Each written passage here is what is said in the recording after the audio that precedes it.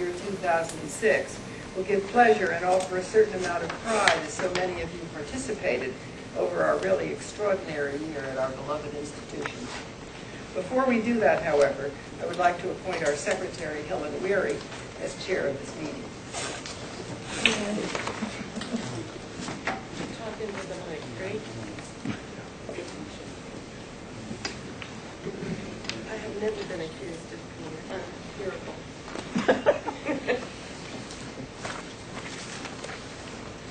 There is a quorum present. 1/4 of the membership is present either in person or by proxy. And now I will read the names of the directors who have been nominated for 3-year terms. William H. Helfand, Howell K. Rosenberg, Elizabeth P. McLean, Peter Stallybrass, Martha Hamilton Morris, and Michael Zinman. Those are for 3-year terms. And for 2-year terms, Lisa U. Baskin and John W. LaValle. No additional names were placed in nomination by the membership, and the nominations are therefore closed. May I have a show of hands of the shareholders present who did not return their proxy cards? In favor of the slate, please raise your hands. Opposed, please raise your hands. Thank you very. Are you opposed? No. Oh, okay.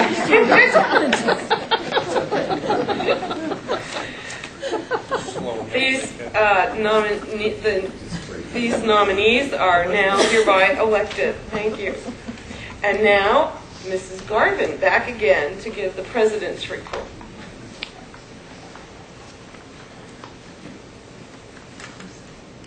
Thanks. I slipped into these shoes as the president at this meeting last year. 6 months is my tenure so far. Thus, many of the activities and accomplishments included in this report began their life under the able guidance of our former president, William Helfand. Where are you, Bill? He slept? He left? No, he's declared. Tell him I saluted him. As you will be hearing shortly from our treasurer, 2006 was among our best years ever. We made a major effort to finish the drive to endow our program in early American economy and society, and succeeded by the end of the year. The $5.5 million endowment includes $2 million contributed by the Fidelity Nonprofit Management Foundation, $1 million in the form of a We the People Challenge grant from the National Endowment for the Humanities, and a $2.5 million from other foundations and individual donors.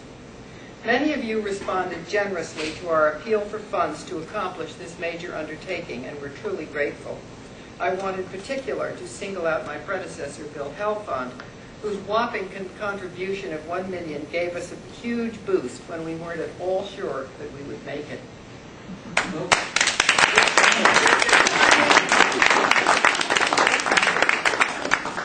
And now we will have our treasurer's report.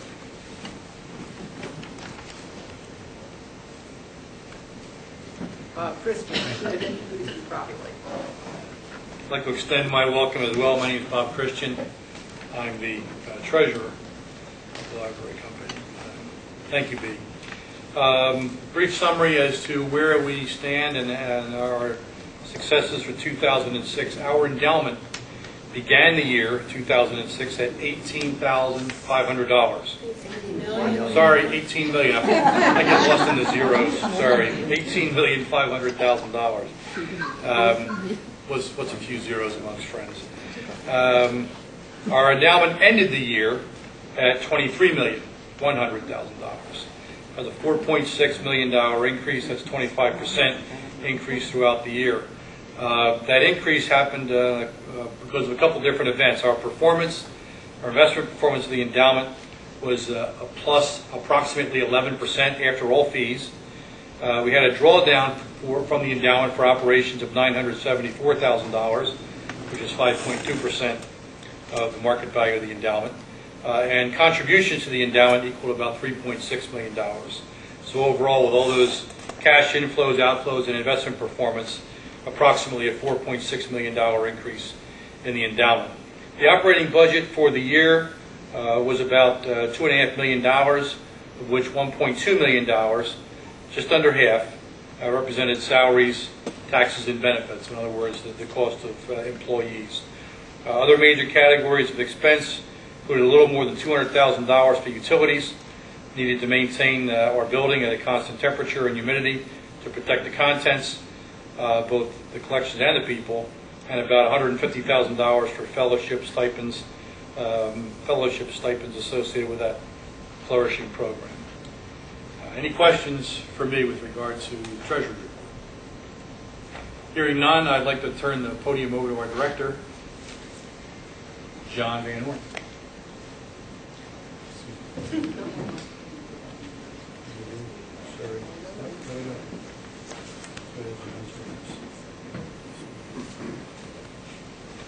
Thanks, Bob.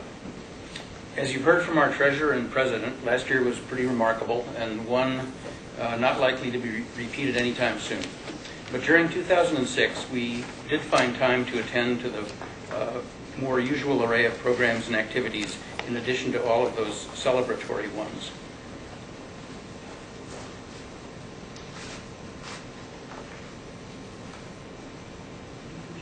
No. I thought I came back after Bob. Well, then, you shouldn't have introduced me. No, you weren't finished. Our President has another portion of her report to give before I come on. Sorry. I think this was right. Well, I talked about money, so I introduced Bob. Surely everyone in this room is aware that last year was the year of Franklin, the tercentenary of his birth and the 275th anniversary of his founding of the Library Company at the tender age of 25. The Library Company played a central role in all the celebrations, local and national. The Library Company was one of the 5 institutions comprising the Benjamin Franklin Tercentenary, which constituted the consortium that organized the major exhibition that was on view at the National Constitution Center from December 2005 until April 2006. It has since been traveling the country. It is now in Denver, will open in Atlanta in late June, and will close with a run in Paris beginning this December. Our other Franklin-related undertakings last year included co-publishing with our friends at the American Philosophical Society a catalog of Benjamin Franklin's library. I did it, nothing happened. Underneath. Oh, point it at this. This. Great. The project was begun 50 years ago by Edwin Wolfe II, but was completed in this important year by Kevin Hayes. The splendid, sophisticated exhibit, Benjamin Franklin, Writer and Printer, mounted in our galleries, was co-curated by librarian Jim Green and trustee Peter Stallybrass. People in the exhibit, one of our trustees there. More people in our exhibit. I can't see the people from this sidewise view. You'll have to yell out who you are. Richard Dunn and There's Mary. the Dunn. Yeah, Mary. Can't see who this is. Jim They're the and boys. Peter. Jim and Peter. It really was a very they grand tell you exhibit. up above. They didn't tell us who we were. And the handsome companion volume for that exhibition was written by Jim and Peter, with partners at Oak Knoll Books and the British Library. And finally, for the Franklin year, the Library Company co-sponsored with the McNeil Center and Penn School of the Arts and Sciences the major conference on the Atlantic world of prints in the age of Franklin. We celebrated Franklin directly with all the above, but in this 275th anniversary of the founding of the Library Company, we wanted to celebrate the longevity of this library company, honor the trustees and patrons over the ages who have contributed to its depth in books and health and wealth by funding, and to remember as well those who have tended the readers and the precious materials. Trustee Helen Weary headed up a terrific committee composed of trustees and staff members. Is Helen in any? Is that Helen? There she is. There she is. Helen and My Mike. own man. Here's Mike. It's printed above. Oh, I don't have to read it to you. Good. Good. Trustee Helen Weary headed up a terrific committee composed of trustees and staff members and volunteers that orchestrated the fabulous dinner held last November 8th, on the exact date of our 275th anniversary, and held appropriately at the Old Ben Franklin Hotel. Several hundred people had fun, and our technology fund benefited to the tune of $100,000.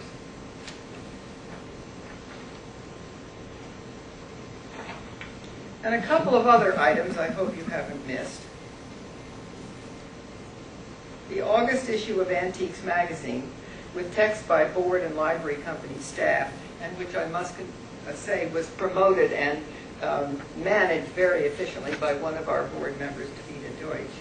And it illustrated the library company for a national audience, a range of colorful materials in several media, which are held at the library company as resources for ever-widening fields of study and research. And then there's Levenger, the company that sells, quote, tools for serious readers, end quote, made faithful reproductions of two things in our collection, and has been very successful marketing them: our 18th century leather fire bucket and our two-step library ladder. Through this interesting and entirely appropriate marketing project, several $1,000s have been added to our bottom line. Other grand events during this year was the wonderful celebration at the Franklin Institute on Benjamin Franklin's birthday, January 7th, on the anniversary of his birthday, January 17th, 2006, and the library company played a major part with the Franklin Institute in this. That is Bill Helfand and Betty Marmon. Bill.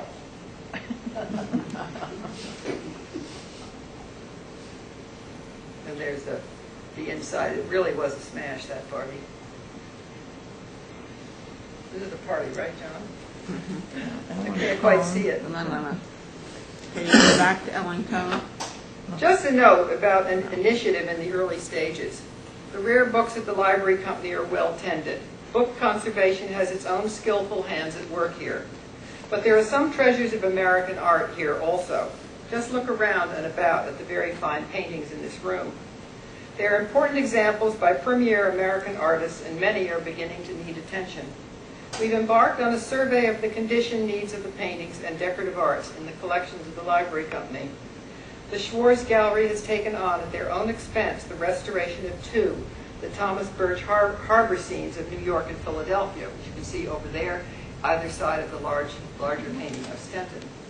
And as well, they have generously given their time and expertise to advise us on other conservation needs, namely the Benjamin West portrait of the Reverend Samuel Preston, which hangs prominently in the present exhibition. More of all this in the next year's annual report about the doings in this remarkable institution. We hope you will continue to be engaged, now and forever, by the activities and the excellence of the library company.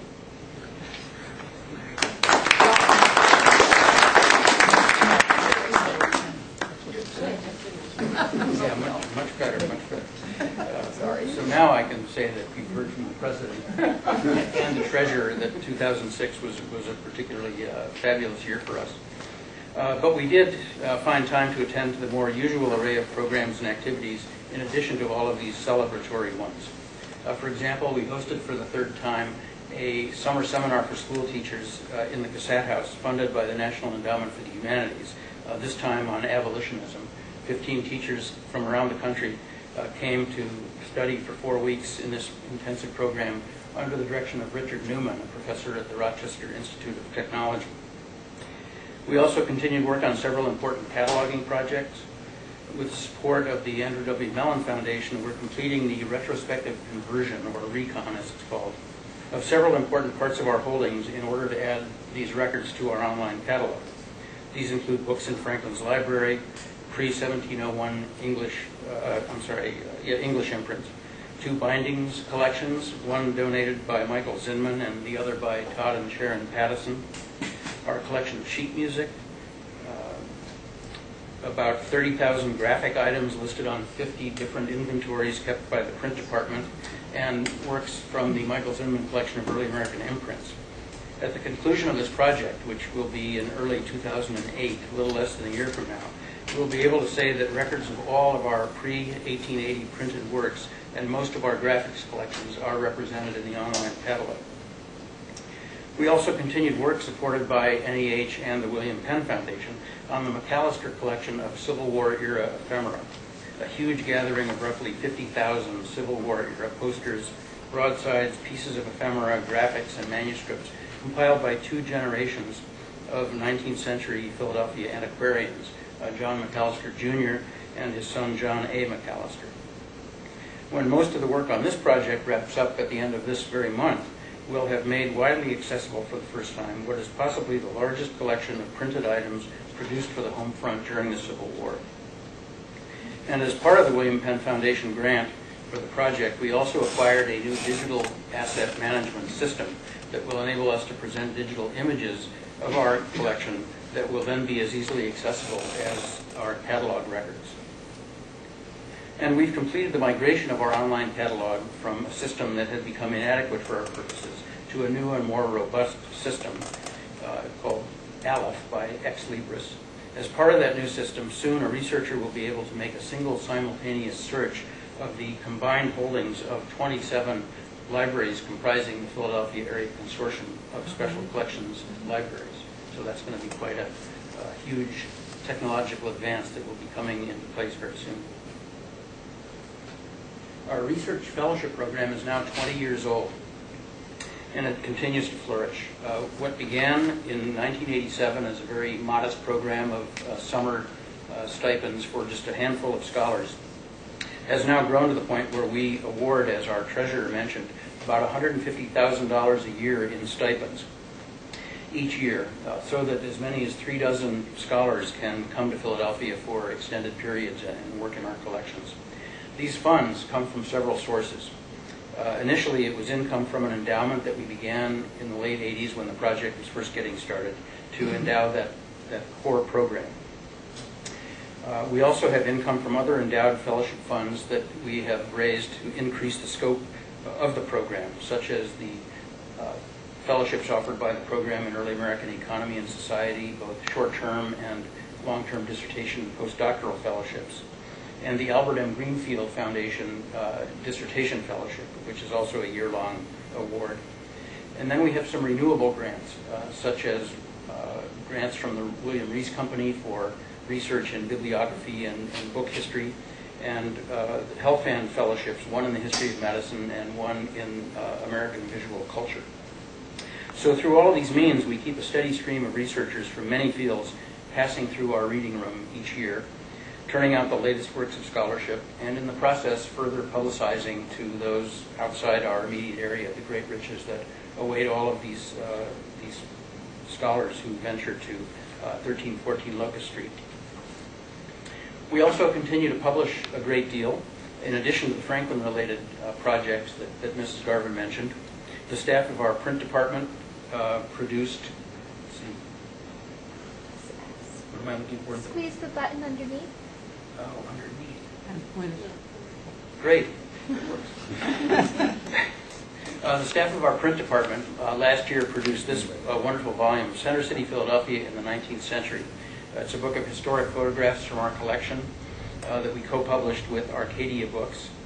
And our Economy and Society program produced special issues of 2 journals last year that reprint some of the papers given at the annual conferences held by PEAS.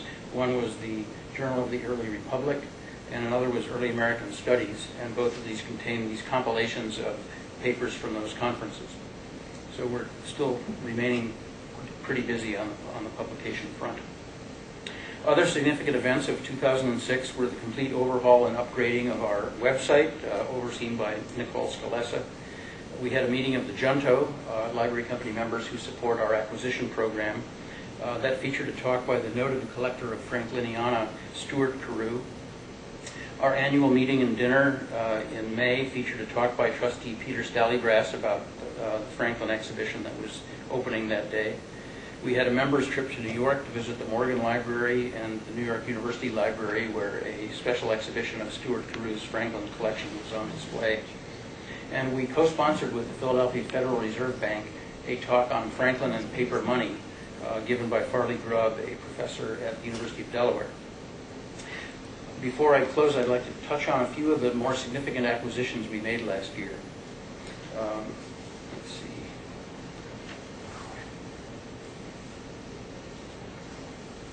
Yeah, the Pattisons. Book collectors Todd and Sharon Pattison gave the library company their collection of books with decorated end papers, which is really a marvelous collection. It consists of 164 titles with examples of all kinds of end papers from the 19th century, including typed, printed, stereotyped, advertising, marbled, embossed, engraved, lithographic, and ruling machine papers.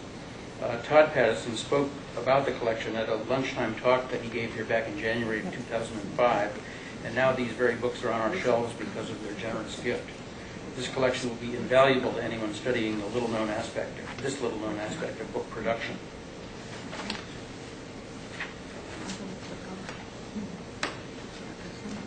It's fitting that two of our recent scholars in residence, Emily Pauley and Eric Stojkovic, are studying agricultural history because many of our new acquisitions relate to the history of agriculture.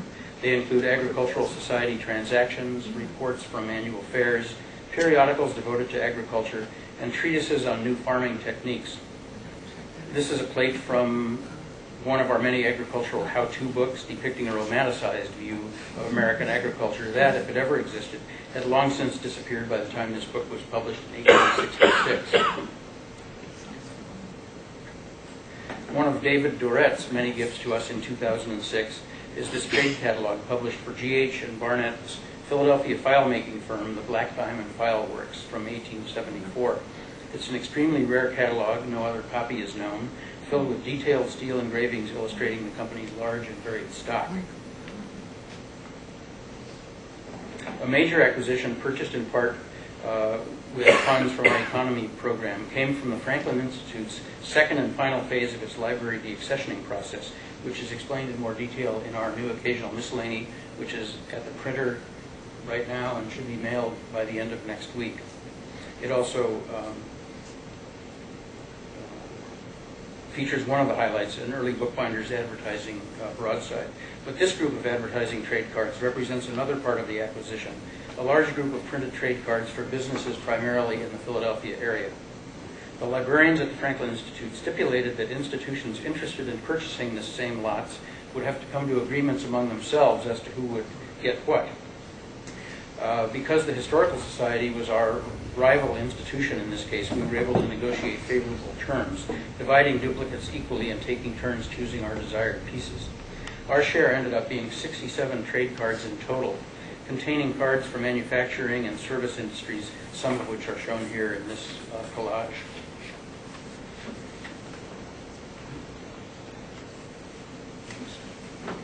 In addition to individual items, David Duret also donated an entire collection of printed centennial ephemera, consisting of approximately 6 booklets, 75 printed circulars and broadsides, 8 pieces of stationery, 20 trade cards, and 6 miscellaneous pieces, including an admission ticket, an embossed paper label, and a silhouette. This impressive collection fits perfectly with what we already have here concerning the centennial.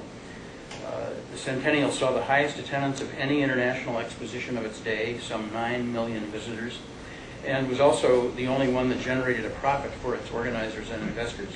It was a highly significant event, not only for the city of Philadelphia, but also for the United States as a whole, as it was the first time our manufacturing capabilities could compete on an international level, and just 3 years after a devastating economic crisis. This collection gives us a sense of the truly mind-boggling number of pieces of promotional ephemera generated by centennial exhibitors. One of the many printed certificates donated by David Duret in 2006. This one is a membership certificate, circa 1795, for the Hibernian Society, a benevolent association founded in Philadelphia in 1771.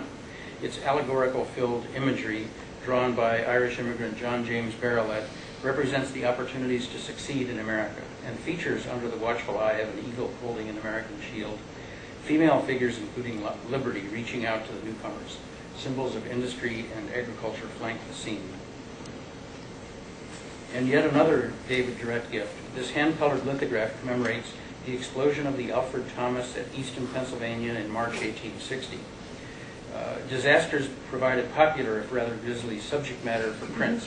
And here artist James Queen depicted the moment the 90-foot steamer blew up as it transported goods and people along the Lehigh River.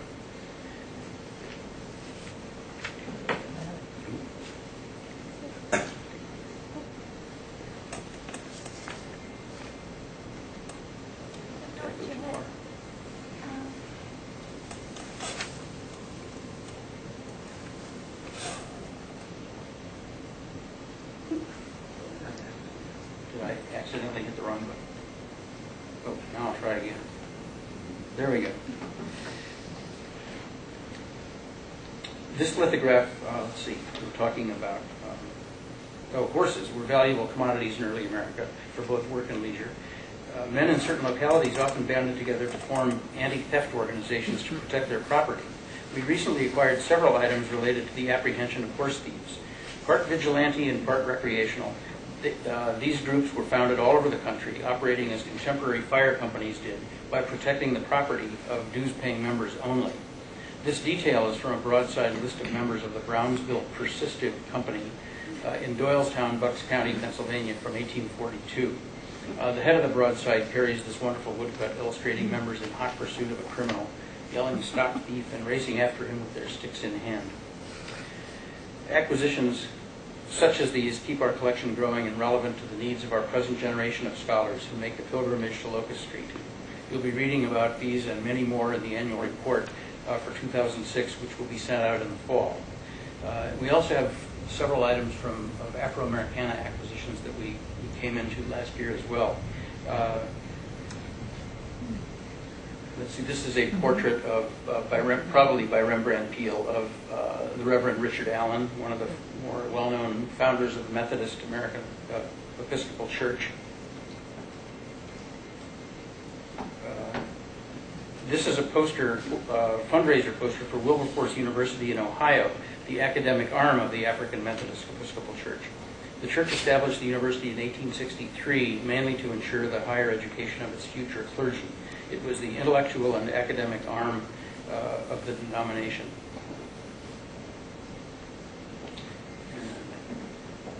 I think that's it for acquisitions.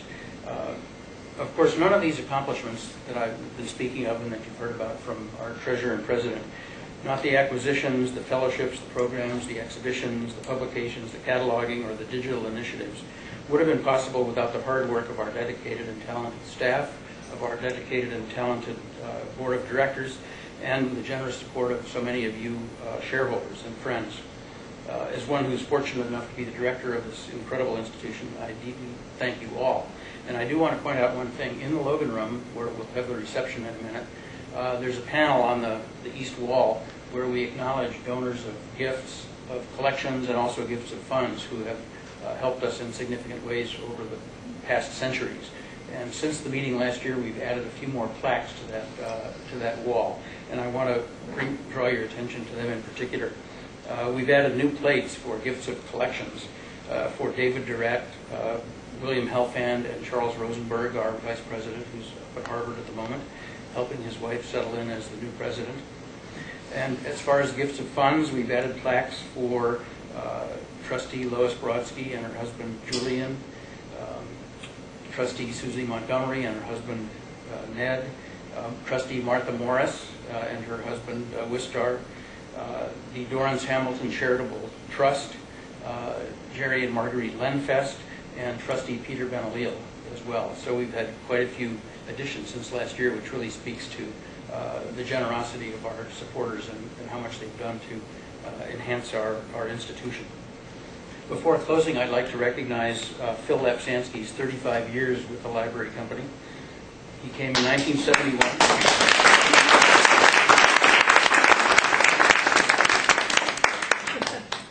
He came in 1971 to catalog the Afro-Americana holdings and has stayed here ever since.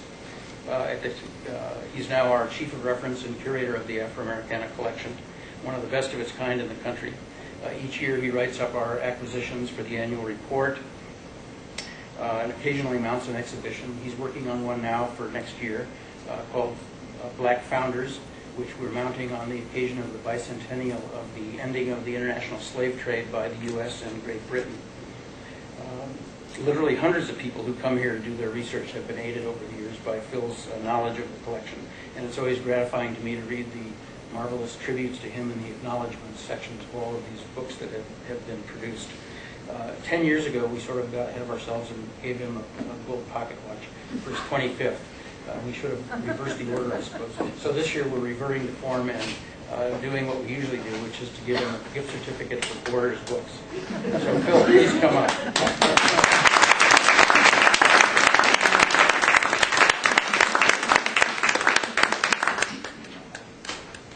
Well, Nice time. That concludes my report. Thanks, Bill. And if there are no questions for me, I'll turn it back over to our secretary. Are there questions for me?